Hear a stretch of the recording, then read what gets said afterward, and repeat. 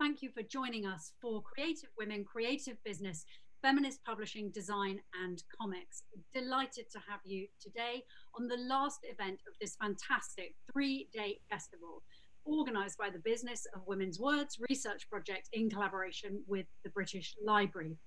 This is, as I said, the last event, and it for the project, which doesn't quite end yet, but is nearly drawing to a close. It marks the end of the most amazing 3-year project, working with partners at Sussex University, Cambridge University, and the British Library. And I just wanted to do a really public and warm thanks to everyone on that research team, and especially Professor Margaretta Jolly, the project lead. It's been an amazing piece of work, and for me, best practice in working across institutions to deliver amazing scholarship, but also wonderful services and engagement. And this, hopefully, you'll get a taste of today. It's Polly Russell, and I am the lead partner for the project at the British Library, but I'm also the lead curator for the Unfinished Business, the Fight for Women's Rights exhibition, which is currently staged at the exhibition. Although, tragically, because of COVID, it is, of course, not open. It is, however, running until August. So hopefully when all of this is over, we'll be able to open the doors again, and many of you will be able to visit and come and see the exhibition in person. We would love to welcome you. It's absolutely fitting that this 3-day festival is being run alongside the exhibition, because the exhibition so much celebrates women's tenacity, ingenuity, and of course, creativity in insisting on space, on demanding rights, on being heard, and of course, on finding out or working out ways to make a living.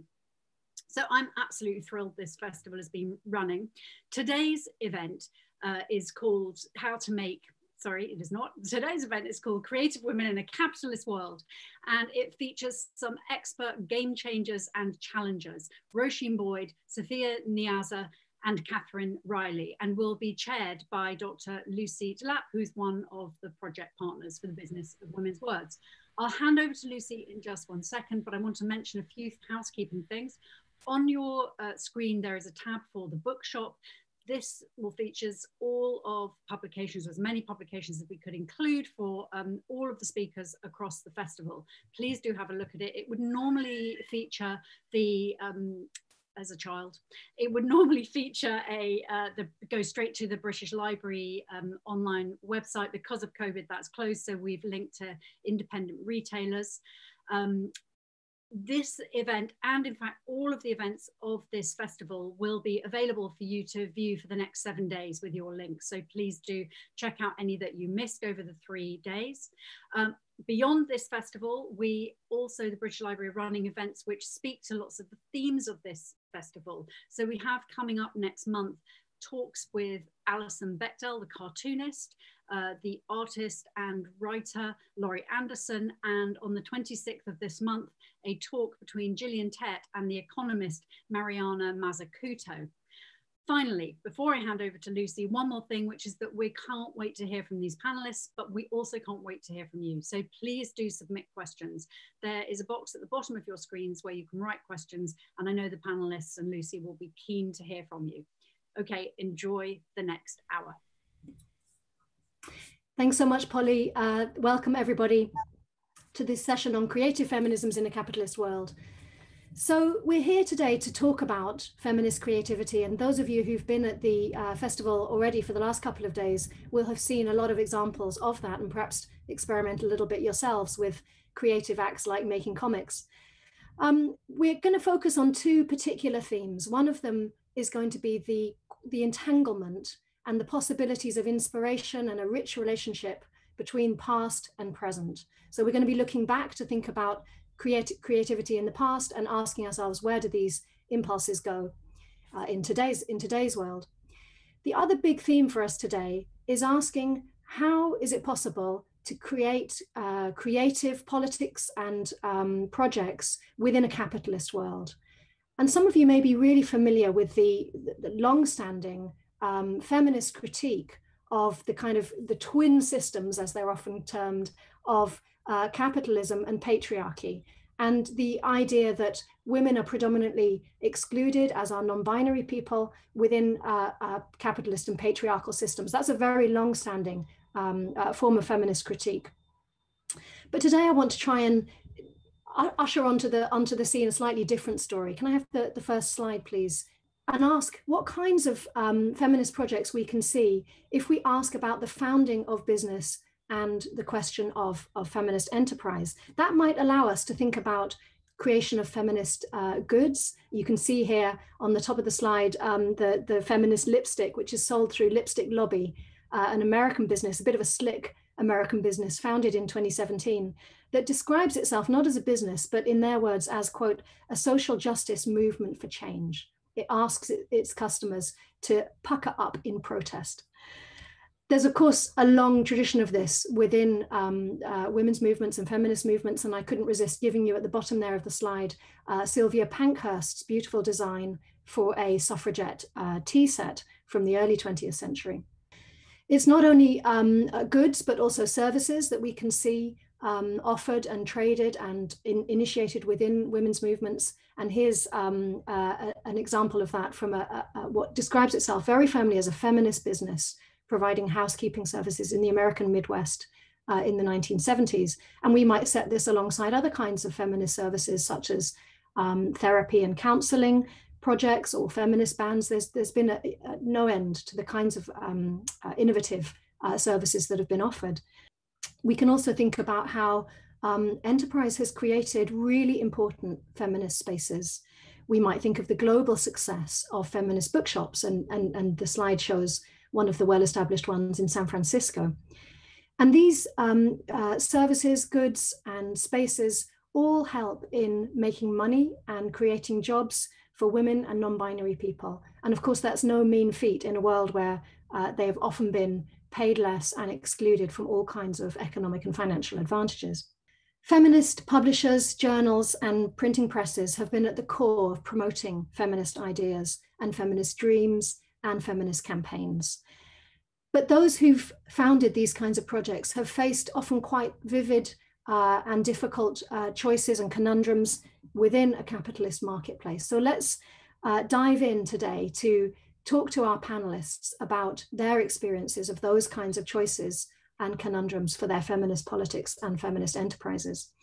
Our panel today is composed of activists and innovators who've lived through and experienced and thought deeply about the trade-offs and advantages of different kinds of feminist projects and platforms. And I'm really delighted to welcome them. So first of all, let's welcome Roisin Boyd, who's an award-winning journalist who began her journalistic career when she left Dublin in 1980 and went to work for Spare Rib magazine.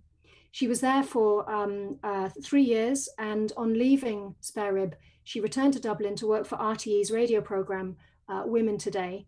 She stayed with RTE for 16 years as a presenter, a reporter, and a current affairs producer, working on stories to do with international issues, social justice, and human rights. And she's now a lecturer in journalism at the Technological University of Dublin. We're then going to hear from Dr. Catherine Riley, who is a feminist historian and a writer who has taught at the universities of Lancaster and Northumbria, as well as Birkbeck College in London. She wrote her doctoral dissertation there on the feminist publisher Virago, and that led to her first book, and you can see links to her books under the book tab above. And she's in fact published very widely on women's writing and publishing. Interestingly, she's also taken a turn into politics. She was the head of communications at the Women's Equality Party from its founding days, building it up to the conclusion of the 2017 general election. And she left the Women's Equality Party there to work at Primadonna Festival, which is a festival focused on writing, creativity, and ideas, with a particular focus on gender and diversity and equality. And she's general manager there and continues to work and publish very widely on questions of gender theory and praxis. And finally, welcome to Sofia Niazi, who's an artist and an illustrator and a member of One of My Kind collective, where she works with them on a community print workshop, Rabbits Road Press in Newham, as well as pursuing her own artistic work, researching and producing pieces relating to housing and technology. She leads workshops and delivers talks across the community, but also lectures for Birmingham City. So welcome to Sofia, Roisin and Catherine. And I'm going to ask Roisin to talk to us first about her experiences of feminist creativity in a capitalist world. Thanks, Roisin. Thank you very much, Lucy, and I'm delighted to be here. Thank you for inviting me, and hi everyone on the panel, and hi everyone that's listening to us out there. I'm in Dublin, and this invitation has given me an opportunity really to look back at my experience working in Spare Rib. I worked there from 1980 to 1983. I left Dublin to work in Spare Rib. So it was an extraordinary time. It was an extraordinary time politically, though of course we are all living in extraordinary times now. Sorry, I'm overusing that word. And I have been thinking about the fact that I lived in London and the poignancy of that for me now, and for, I imagine, a lot of you, the fact that we have Brexit now, that's made a huge impact here in Ireland. And in some ways it's been very interesting for me as an Irish woman, because I went to work in Spare Rib, as I said, in 1980. I was the first Irish woman on the collective. The collective wasn't really particularly diverse at that stage. There were mainly white women who were upper class, middle class, North American and English women. It changed over time. But the fact of Brexit for us here in Ireland was, we were very surprised during the debates over the last number of years at the lack of awareness of Ireland and Irish people in the UK. We thought, well, I certainly thought it would have changed from the 1980s. So I came to Spare Rib in 1980, and it was an extraordinary experience, and I feel really privileged to have worked there. I feel very grateful to all the women who set it up, and to the women that I got to know on that collective. So talking about capitalism, again, I hadn't really thought about the fact, I was young, I was 23, 24, completely consumed by feminism, by the women's movement, by politics. So didn't really think a lot of the time about money. And I think as the years have gone on, I haven't either, and probably to my disadvantage. But anyway, politics and change and feminism and wanting to bring about change in society, but also for women, was my priority. So Spare Rib worked as a collective. So we were all theoretically equal. There was no hierarchy. But again, thinking about this, when I was preparing for this talk, I think there were obviously different levels, but we worked as a collective. And I came across, I was looking, I have the magazines here, I have them bound. A very close friend of mine got them bound for me when I left the 3 years. And I was looking at one of the issues where they discussed, there's an editorial, or we discussed the fact of how we worked as a collective. And in the editorial, it says, this is 1980, I think, or 1981, we never really thought about how we worked as a collective, how we made editorial decisions. And there was a big controversy at the time around sexuality, heterosexism, and lesbianism, and this had become really, really controversial in the collective. And this editorial addresses those issues. And I'm struck when I read it, or I was struck at the honesty. We were really open. There were loads of issues, loads of criticisms, loads of tensions on the collective, but we put it all out there. And I think that really is to the credit of the women working in the collective. So getting back to capitalism. So I arrived in 1980 and Margaret Thatcher had just been elected the year before. So she was obviously a hyper-capitalist. I was thinking about this, you know, going into the belly of the beast, really. And for us as feminists and working in the Spare Rib collective, we're often asked, oh, aren't you all delighted now you have a female, or there is a female prime minister elected in the UK? And of course we weren't delighted. It made things probably more difficult in some ways. But again, thinking about capitalism. So this was a time of huge change in Britain. And I think we're seeing the consequences of what started with Thatcherism in 1980. But a lot of the destruction of what she said, she said there was no society. A lot of what has happened in the intervening years, like if we look at what's happened with housing, people living in poverty, the reason we were able to work for such low wages on spare rib was because there was very cheap housing. So I lived in a squat. A lot of the people on the collective lived in cooperative housing. Now, there were differences on the collective. And again, I think in some of the literature, Lucy and Margaretta have written about spare rib and how feminist enterprises were able to survive, is the fact that there were low wages and that a lot of the labor was free. We provided free labor. But the reason I was able to work, I think I got £80 a week, or maybe it was a month, I think it was a week, was because I lived in a squat. Some of the women were older, so they probably were more established. They had their own houses, and some had private incomes. So I think it's just interesting to talk about that, how one actually does work in those sort of circumstances when you're working to produce a magazine, but you're getting very low pay. The other aspect of spare rib, so money was always a big issue, how we would survive. And we didn't take commercial ads. We just had certain long running ads. So one of the ads was for vibrators.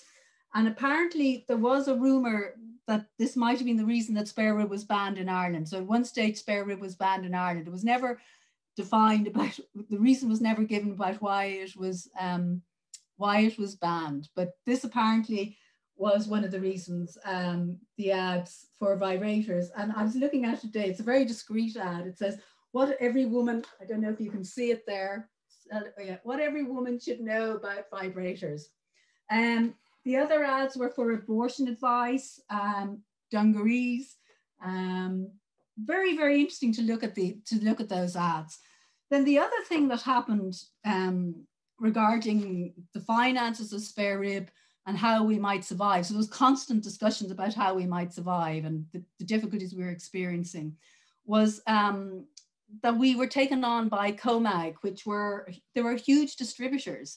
And my job was, which I hadn't quite realized, I think, before I took the job, was to work with COMAG, to work with a really lovely woman called Jill Simmons, who was the COMAG representative. And I had to go around with her to try and persuade shops, because we really wanted to be widely distributed. And until then, I think it was mainly subscriptions. We were sold at conferences, places like that. So distribution was a huge issue.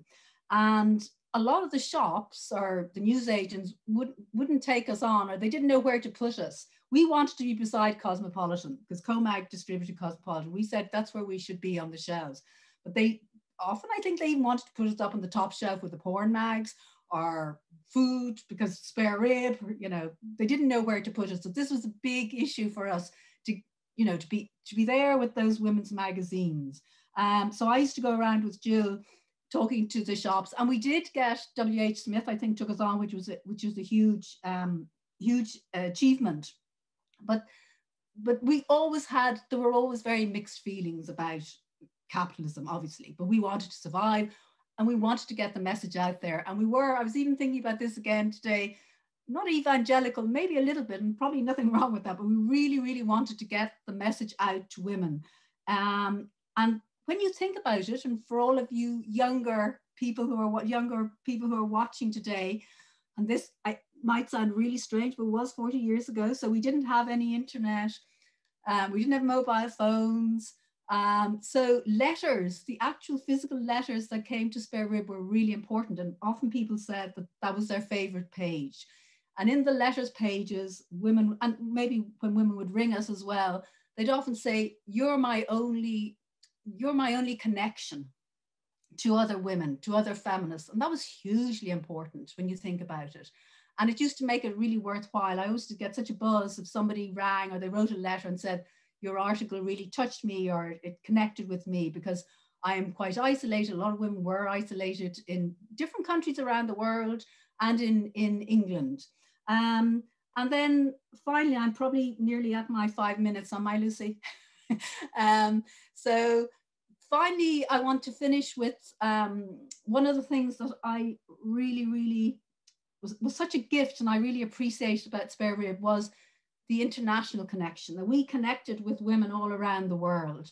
And there were women working on the collective who were, when I was there, who were from Iran, Farzaneh and Mani, and they'd had to leave Iran after the Iranian Revolution. So tragic, they'd fought against the Shah and then they had to leave and they came to the UK. So they worked in the collective, and then the collective changed over the years and became much more diverse with women of color and Black women working in the collective.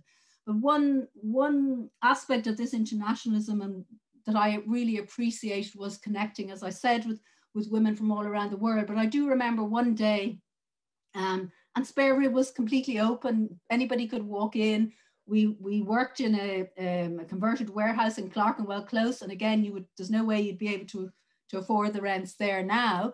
And this woman came in and her name was Radha Gungalu. And she's from Mauritius. And she said, we got talking, I did the news short. She said, I want you to cover what is happening in Diego Garcia. And I don't know if any of you have heard of Diego Garcia. And the interesting thing is, or the sad thing is, it's still a story today. And a lot of the issues that we covered are still relevant today. The people who lived in Diego Garcia had been forcibly removed from the island by the United States and by the British because they wanted to set up a military base there. And Radha came in and said, I want you to cover this story. And we did cover the story. And Radha was studying law at that time in London. And she went back to Mauritius where she became a judge. And I always remember her telling me, she was probably one of the few people I'd actually met in this context, that she'd grown up in very, very difficult circumstances and she used to go hungry to bed at night. And so we interviewed Radha, we talked about Diego Garcia on Spare Rib. And yeah, so that's just one small story from all the different stories that we covered on Spare Rib. So I'll stop now. Thank you very much. Thanks so much, Roisin. That was super. Let's move on now to Dr. Catherine Riley. Catherine. Hi, I'm going to move smoothly from Spare Rib to talking about my kind of introduction into the world of publishing and culture more generally. So I started my thesis looking at Virago, which was going to be called Spare Rib Books, apparently. So it was Marsha Rowe and Roisin Boyd who set Spare Rib up. We're talking with Carmen Khalil, this irascible powerhouse of a woman who wanted to set up a publishing house, believing that holding the power to publish is a wonderful thing, a sentiment with which I entirely agree. So I started looking into Virago, and this tension between publishing and profit, politics and profit, has kind of been at the heart of my thinking and what I do ever since then. So Virago's entrepreneurs kind of identified that there was always going to be this conflict, but Carmen Khalil set out very deliberately to make her enterprise a profit-making enterprise. And she said that it would become necessarily a feminist enterprise by virtue of making money. But she also, I'm convinced by that argument. And I also, she, countered the idea that business, capitalism, is a male realm. And I think I'm convinced by that argument as well.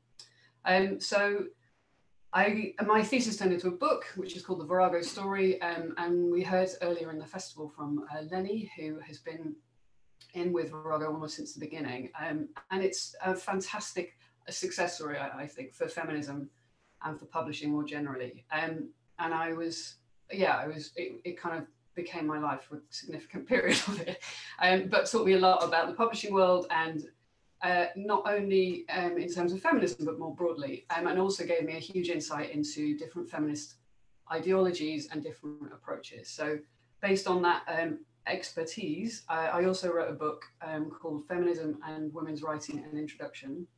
Both of them are artfully poised behind my head, obviously, being Zoom, which looks at the ways that feminist activism interacts and affects the women's fiction. So the form of women's fiction and the content. Then I was kind of involved in academia and teaching, so moved a little bit away from the cultural world, and then fell completely by accident into the world of politics, as you mentioned in our introduction, working for the Women's Equality Party.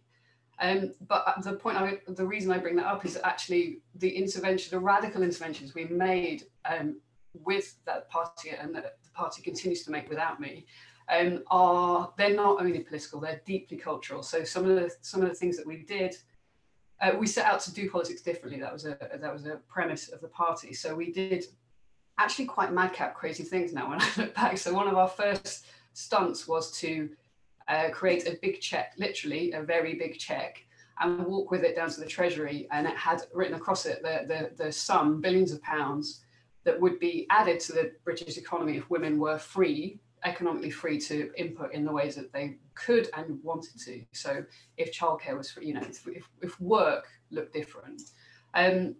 We also had campaigns like No Size Fits All, which looked at women's body, fashion industry and body image, sizing of clothing, which doesn't sound very political, but actually it's massively political. The health budget has to accommodate millions and millions of pounds each year to combat the negative impact of girls' and women's negative self-image because of the way that the fashion industry impacts. So it was a fascinating and exhausting 2.5 years, at the end of which, as you mentioned, Lucy, at the end of the 2017 election, I left.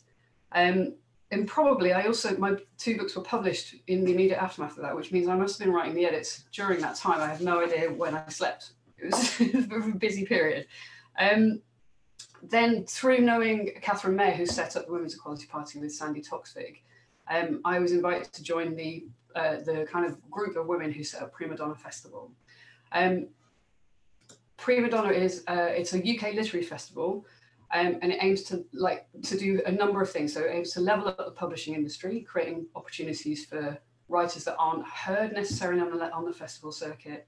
It aims to to find new writing talent, and ultimately we aim to create life-changing, beautiful, fun events.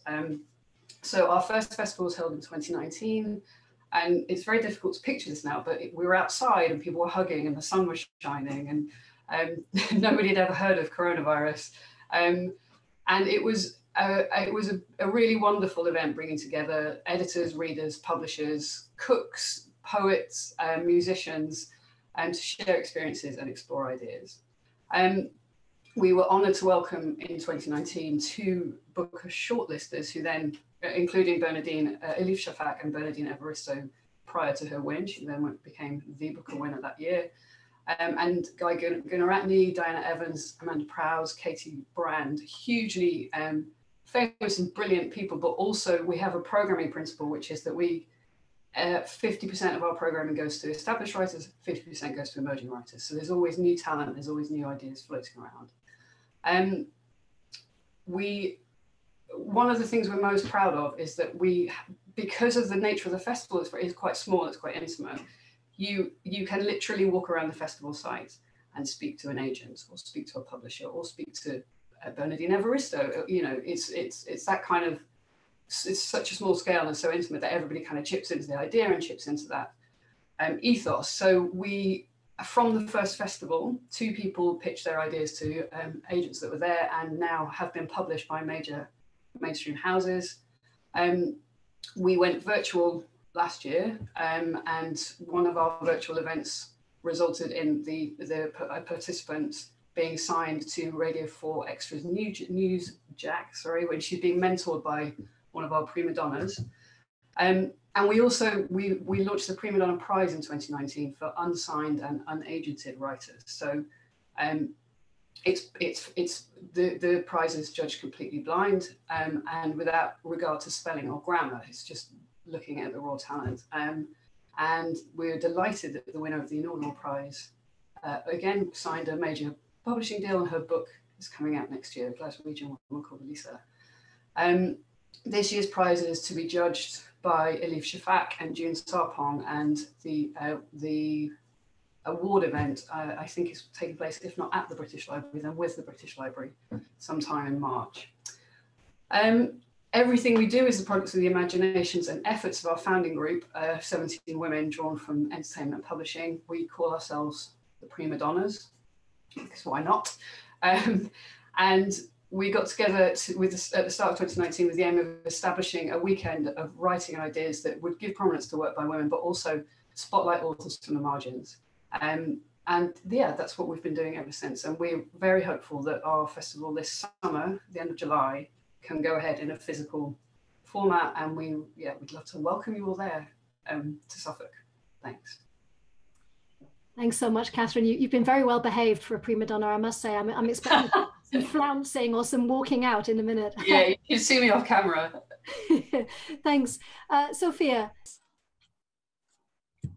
Brilliant. I'm going to talk a bit about UMC and then come back to the business aspect to give it a bit of context. So UMC is a publication about women, art and activism. And we've been running it since 2013, 2014, and it's run by myself, Rose Nordin and Hiba Lamara.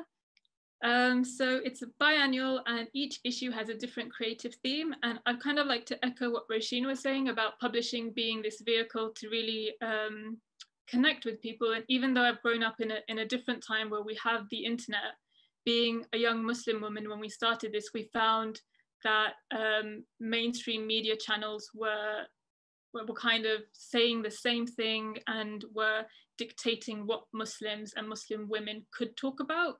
So even though we had so much access, we also couldn't really see each other or hear each other. So one of the reasons we started the publication was to kind of talk and make on our own terms. So it's a very visual-led publication. We wanted to invite artists and creatives to respond to a new theme for each issue. We were kind of working with the backdrop of Tumblr. So Tumblr was really big at this time, and we were noticing that loads of people, instead of making their own work, they were kind of just reblogging and sharing existing work. And with a magazine, we were really keen to put out this invitation of creating new work. Initially, we thought it would be a magazine which had contributions just from Muslim women, but as we started working through it, we realized that wasn't an honest representation of our actual worlds and our creative world. So we tried to limit it to like 50% Muslim women and 50% anyone else. In terms of how UMC views feminism or how we fit into feminism, it's a term that we're really happy to be associated with. It's a term that we're able to connect with other women, other groups, other feminists with. But myself, Rose and Hiba, we're all Muslim. So in terms of ethics and our outlook, we already have like a system in place or like a code in place. Coming up with this manifesto was a really helpful way of shaping what we wanted from the collective and what we wanted to be presenting to a broader public. I think in terms of feminism, the third point is relative, is the most relevant. So UMC takes the aspirations and concerns of women and girls seriously and recognizes and nurtures their creative work and intellectual contributions in fields where they are often undermined or downplayed. So that's how I would bring feminism into UMC as a project. We also take great inspiration from organizations or projects like See Red Women's Workshop, especially when we come to thinking about businesses and business models and how your beliefs and mission kind of relates to money and the way you work with other people in your project or company. So as you can imagine, we didn't make any money from UMC. We also didn't have any advertising like you, Roisin, and our efforts to distribute were very ad hoc and going up to shops, just checking if they would take our publication. The project and our aims were not coming out of nowhere. We were all illustrators and publishing before we started UMC our own comics, so we were aware of the ecosystem and the areas where we could sell things. So we started a design studio to try and make some money and continue our work. And we started making our own books and selling them. This is a book that we made with Bookworks about libraries. So we recognized very quickly that UMC was taking up all of our energy and we weren't, our own creativity was kind of being sidelined. So we kept trying to push inroads to making our own work. This is a publication that came about as part of a research trip, and also talking about going back to Roisin and thinking about an international audience and broadening who we were talking to and how we were learning. We did a research trip to Malaysia and we learned a lot about publishing there. And a lot of this information wasn't available to us. Self-publishing was very much about New York or Berlin or London or these places. So we were interested in what was happening in Asia. And Rose has a connection with Malaysia. So that was a place that we wanted to go. Off the back of this, we had been working with different art galleries and institutions, and we were approached by Create London to start a project in an old library in Manor Park. And myself, Rose and Hibbo, myself and Rose in particular were interested in risograph printing. We had backgrounds in illustration, but were not able to get access to these machines. And because we're very DIY, we thought, let's just try and include this in the project and figure out how to use it afterwards. And this was very much about the self-publishing ecosystem and creating ecosystems that kind of operated under capitalism, but also outside of it, so that we had the means of production, the means of distribution, the means of creating content ourselves. And what we do at the press is we have open access every other week. Anyone from the public can come in and we teach them how to use the risograph printing press. And it's connected to radical publishing in that lots of political parties and used to use this machine because it was a cheap way of getting color into your ephemera. So it was really nice to be part of this tradition as well. And the overall effect meant what you created could be looked at as like a limited edition print. So you could also make money. So people who were coming to use the press could also sell the work. So it wasn't just about us producing our work. It was about kind of stepping away from being gatekeepers. And this is just a picture of the press in action. Another example of how we work with local people. And this was a parents group from a local school that we made seed packets with, and then a group who were doing an action relating to pollution in the local area. So we're trying to find like lots of applications for printing that are relevant to local people instead of assuming that they would know what it was for. This is when we went to the Museum of London to take one of our machines to do printing there. So really thinking about how to broaden our audiences and also make money, because these larger institutions have a lot of money. So that's a way that we're able to continue the other work that we do. And just coming back to this ecosystem, we also run a publishing fair called DIY Cultures, and we ran that for 5 years, and around 2,000 people came to each edition. And it was a space where we could kind of explore the intersections between arts and activism, but it also, people made a lot of money at this fair. You know, they would sell loads because there was such a large footfall and there was such an appetite for IRL events.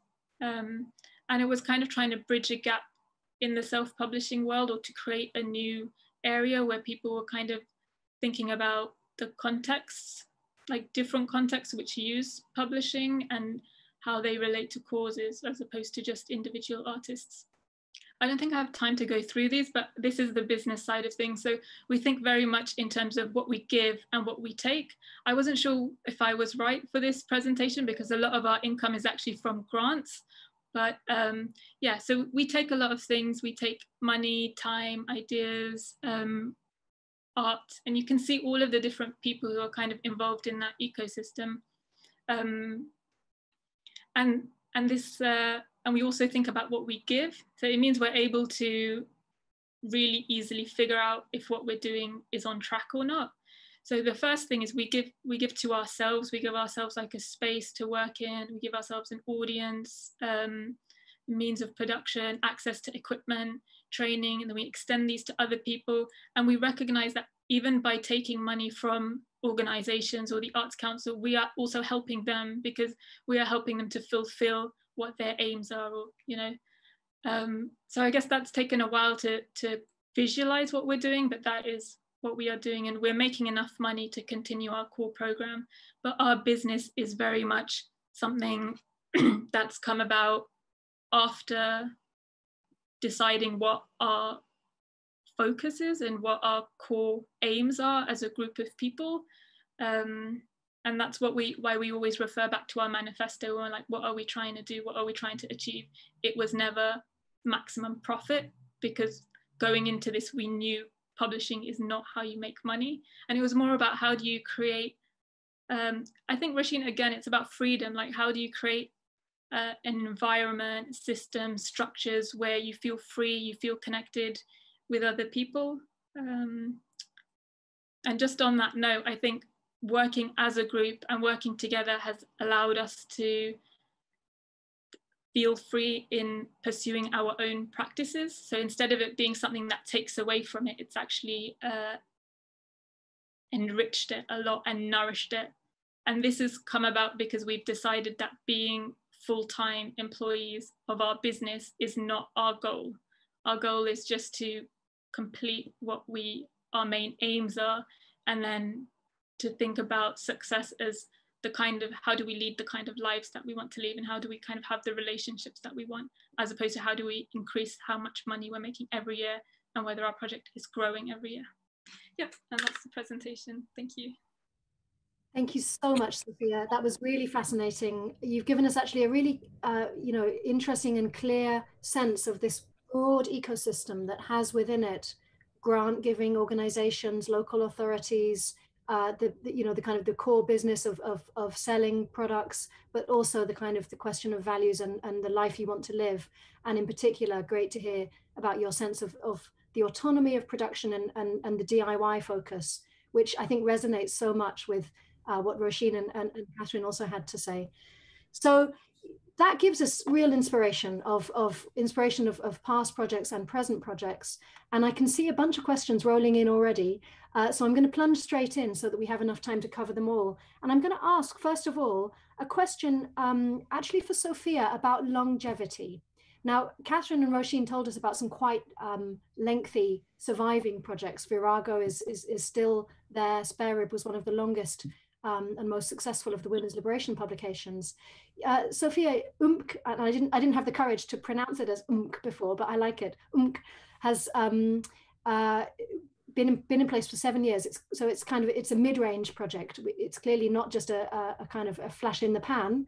What's your feeling about the kind of the pros and cons of going for a kind of a long-standing, well-established project, as opposed to the kind of the fun and the inspiration of just doing things in a more ephemeral sense? I think because we've done so many different things, it feels like UNC's gone through many phases, and it's also attached to a much larger collective. So there are lots of different artists and yeah, but I would say UNC, it didn't start off as a business. It started off as a collective and as a group of people. And I don't, like, if that ends, it's really a failure of our relationships, because part of working is figuring out ways of staying in contact, in being in communication and supporting each other. Yeah, which is why it's a bit strange to talk about it as a business, because it's so embedded in our lives and in our various practices. So we definitely think long term, but we're also very adaptable and flexible, because we have those core kind of values and beliefs, and the way they manifest can be so different. Like, yeah, we can be a magazine, and then we can be a printing press, and then we can just be like an event, and then we can have downtime. And it means everybody, because UNC doesn't take up all of our time, each of us has broader practice and other things. So I don't know if that answered your question. It does, and I think it introduces the idea of emotional labor and self-care, which, ideas which really should be in there in any talk about business and enterprise, but which, isn't seen if we just take business to be the balance sheet, right? The profits and the losses. And actually that leads on really nicely to another question, a question from Francis, who asks about the personal or professional costs to pursuing your social and political vision. I'm going to ask Catherine if she might look at this one. Sofia's talked to us about the problems of kind of sidelining yourself or even getting burnt out, and the need to perform care. Catherine, what's been your experience around the costs? I think that there are, women, we know there's lots written about the fact that women bear the brunt of emotional labor in the home, that they do so much unpaid labor in the economy. All of the prima donnas that support the festival do so entirely on their own time. And the impact of that obviously means they have less time for the things that they might want to be doing, but we all as a group get so much out of it because it's what we love, it's what drives us, and that passion is what drives all of the things that we're describing, all of these non-businesses or businesses, or whatever, however you would describe them. And that free labor. So for example, with Primadonna, we have received Arts Council funding this year, and we've also received local council funding. And the reason we've been given that funding is because there's a belief in Suffolk and mid-Suffolk, where the festival is based, that we will we'll do all the lovely cultural stuff and we'll provide a world-class literary event. But the impact of that will be economic. It will not gentrify. It will have an impact on local economy. You know, it will be an influx of hard cash, and it will have hard impacts, positive impacts on the local people in terms of, you know, well-being. And in addition to the kind of economic stuff, we are about to launch an embedded outreach program in Suffolk and Stowmarket and mid-Suffolk, where the festival is. Suffolk, you know, from as a Londoner, my view of Suffolk is it's very bucolic, and there's lots of people with second homes there. And of course, it's not. There are places like that in Suffolk, but there's lots of places that are not like that. There are lots of places where there are hard to reach groups that are far away from culture and the arts, and we are determined that those are the people we want to reach through the festival, as well as bringing in, you know, the big name talent that, you know, regular public want to see. Thank you so much. And now I want to turn to a question from Lorna, and this is for you, Roisin. Lorna says, congratulations on such a brilliant contribution, and asks, what might you tell us about the state of journalism today, and what a Spare Rib would look like if it was founded today?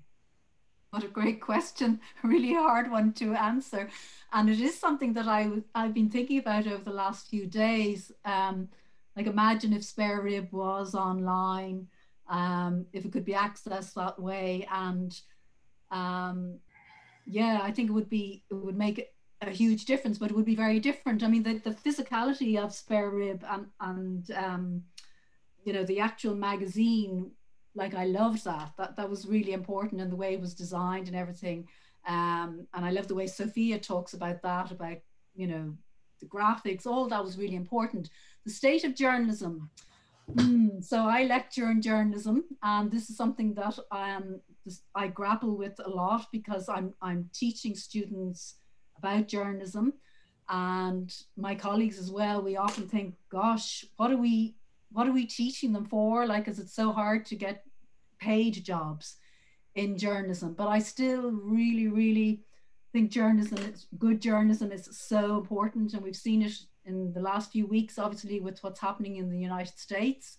And the only journalist was from ITN who went into the Capitol building. I don't know if anybody's seen that footage. And that was so important. And he named it for what was going on. So I think journalism is obviously really important. It's going through a really difficult time. It, of course, will survive. It needs lots of support. It needs to diversify. It's something that I'm very involved with here in Ireland, because you know, mainstream media tends to be very white and middle class and male, but more there's female, but it's not diverse. It doesn't reflect what's happening in Ireland, the changes in Ireland. So it's really important that we value our journalists and our journalism. We pay for our journalism. I think that, so hopefully that answers it. Thanks very much, Roisin. I want to move on to another part of the kind of the literary and creative world, which is prizes. Now, Sofia and Catherine may have both thought about the kind of the role that prizes might play in literary or the artistic world. Do you think prizes just set up kind of a new tier of gatekeepers? Are they a good thing? Do they end up focusing on just the winners and excluding all the losers? What's your view? I'm going to ask Sofia first. What role do prizes play? I mean, would you consider an Arts Council application a prize? Like, because it feels like one, because so many people apply, in which case they're very important. I feel like, yeah, they're good. We've had lots of commissions at the press, and they've all been small, like £200 prizes to make a small publication or a poster, and it's done a lot for people's confidence. And I know that whenever I've got a residency or anything like that, it does allow you to make time and space for your own work in a way that you might not be able to, but it does reinforce gatekeeping, absolutely. So I don't think it's never going to serve a majority of people. Catherine, you're part of an organisation that awards prizes. What's your view on prizes? On a completely pragmatic level, I think they are a kind of necessary part of the publishing world right now. I think the figure is that there are 200,000 new novels are published each year. It's a ridiculous number of books. And what prizes do is provide the reader with a kind of kite mark so that they can find, good literature.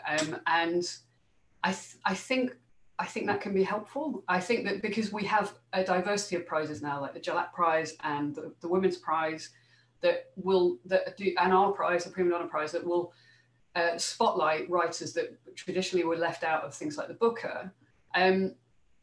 I think that they can be a useful way of filtering work, and we know that they have a massive impact on sales.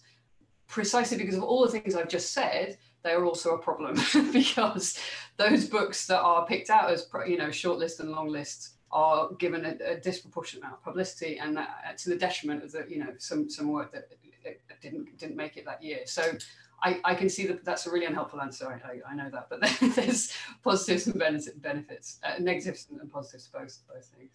Thank you.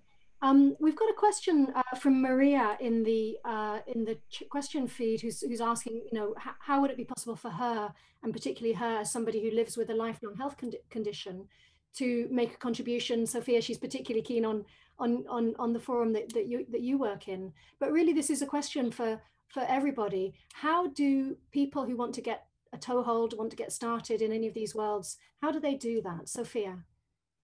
Yeah, this is something we've been thinking about a lot, especially because the way our workshop works is that you have to come to the workshop to have an induction, and that immediately makes it difficult, if not impossible, for a lot of people. So over the past 2 months, we've developed an online induction pack, or a remote induction pack.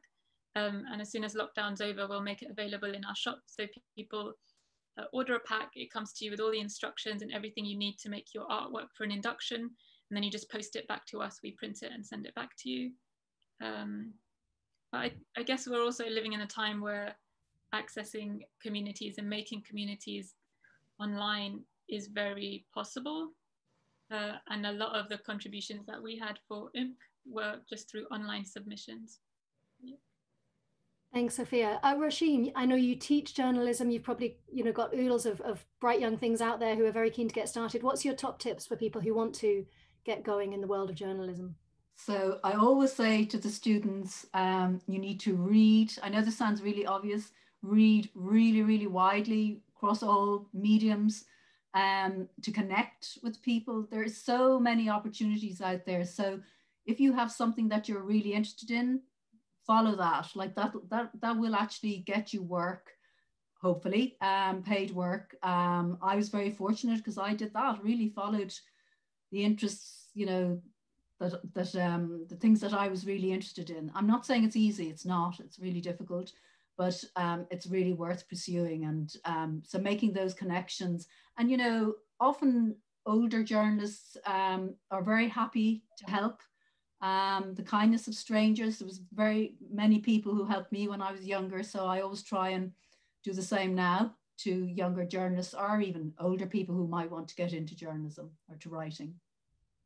Thank you, Roisin. Catherine, in the world of politics or festivals or publishing, you've spanned so many. What are your tips for people starting out? Yeah, my potted career is quite a good example of following the things that really, like as Roisin just said, the thing that you're passionate about. If you put your efforts into that thing, whether it's blogging or knocking on people's doors in a virtual sense right now, I know that volunteering is a problematic thing because not all of us have the luxury of being able to afford to do that. But if you can spare even an hour to give to an organisation and kind of get your foot in the door, that is massively helpful. And then you create your own networks, and they often lead to interesting and unusual places. Thank you. All great tips. Marta in the question feed asks us, what do you do about sometimes the bar is set high? In particular, she's bothered about the fact that there are entry fees, the prizes. Are there people who are kept out? And what can you do to get over those kinds of obstacles? I'm going to go back to Catherine there because you're most involved in prizes, Catherine. What do you think? So with our prize, we have a nominal entry fee of £8, which simply covers the administration of the prize. And even though we have that, we invite people to write to us and let us know if they can't afford that, and we give free entries. And we've also been really, really honoured that private donors have sponsored places for people to enter the prize. So people have donated money to cover those fees for us. And the same goes to the festival, actually. If you, we price the festival as low as we possibly can to make it viable, but we also offer free spaces to those who are on benefits or in another way don't think they'll be able to afford to come. So I've completely forgotten what the it's about prize fees. Yeah, I think that there is a, you know, now that I'm behind one, I know that you do have to put some money into it, but making free places available is one way of quickly democratizing the whole process. Thanks. Then I think we've just got time to answer one more question, which is about size. Now, this is really relevant to us. We're looking here, Roisin, you mentioned ITN, right from the enormous down to Sofia's nimble, you know, autonomous DIY ethic of really quite small projects, but projects that perhaps are easier to make workable in one's life. What do panelists think about the question of size? Should we aim big because big allows us to do big things? Was Virago right to be a global success story, a global company? Or is there something to be really said for the very small projects? Sofia, thoughts on size? Yeah, kind of coming back to one of those other questions about getting paid. Firstly, we did everything with unpaid for about 4 years, and that was fine because it was fulfilling a lot of things in us that were not monetary. But then kind of when we started working with institutions, we insisted on being paid for everything because we recognized that everybody else was getting paid. In terms of size, I think it's taken us a while to figure out, kind of marry ambition with capacity and really identify what everybody's capacity is and then match that up very evenly. And that's just helped to guide us. So we just do what's in our capacity without overstretching anybody. Thank you. 20 seconds left. Roisin, any thoughts on size? Yeah, so obviously size has changed a lot now with social media, you know, all this Twitter when people have 24,000 followers or whatever. I think really, you know, so that means what reach do you have? I suppose they're talking about what reach do you have, and I wouldn't obsess too much about it. I think in Spare Rib, if you look at Spare Rib, it started so small, we didn't actually have very huge circulation, but the impact it made was huge. So really, if you have something really important to say, you reach your audience and you probably increase your size of audience or readers. Great. Catherine, Women's Equality Party, it's very small. Does it matter? Well, the perfect example in politics is UKIP. It was very small, and look at the seismic impact it's had on where we are now. So, yeah. Thank you. We have to leave it there. It's been a fantastic hour. I'm so grateful. Sofia, Roisin, Catherine, it's been wonderful. I'm handing over now to Professor Margareta Jolly for just a few words of farewell, but thank you to everyone who's been out there listening to us. Also, this is about lots of thank yous, and just to throw in, I'm sure, you know, if UKIP can do it, the feminists and anti-racists and progressive people can do much, much better in a much gentler way. So before we close, let me thank our truly inspiring speakers and of course you all at home for joining this critical debate and all the wrestling tangles that we know are around us. I want to thank our fabulous chair, Lucy Delap, and project partner, Polly Russell. And if you missed anything, all will be recorded and available on the British Library's website, and you'll also find a place to send any feedbacks to us, which will of course be much appreciated. This festival has been brought to you by the Business of Women's Words, a research project partner with the British Library that's exploring and taking inspiration from the feminist publishing revolution of the 70s and 80s. And I want to say that today's speakers showed to me that the struggle continues, but also solutions continue. You are all finding solutions and sharing them with us. So Thank you all for your inspiration, creativity and solidarity. We hope you keep in touch.